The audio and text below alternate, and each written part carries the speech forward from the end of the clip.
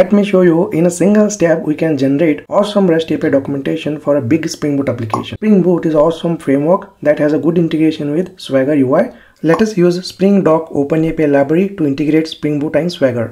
So consider we have a Spring Boot application over here, and in order to generate the REST API documentation, go to the browser. In a new tab, just type SpringDoc WebMUC UI Maven, hit enter and click on this first link and go to the latest version.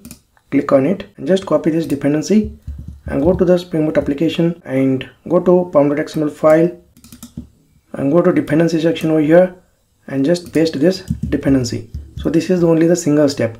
Next, just reload this dependency and restart the Spring Boot application. That's it.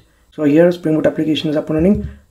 In a new tab, just type localhost 8080/swagger UI/index.html, hit enter. Look at here, this is a REST API documentation for our Spring Boot application.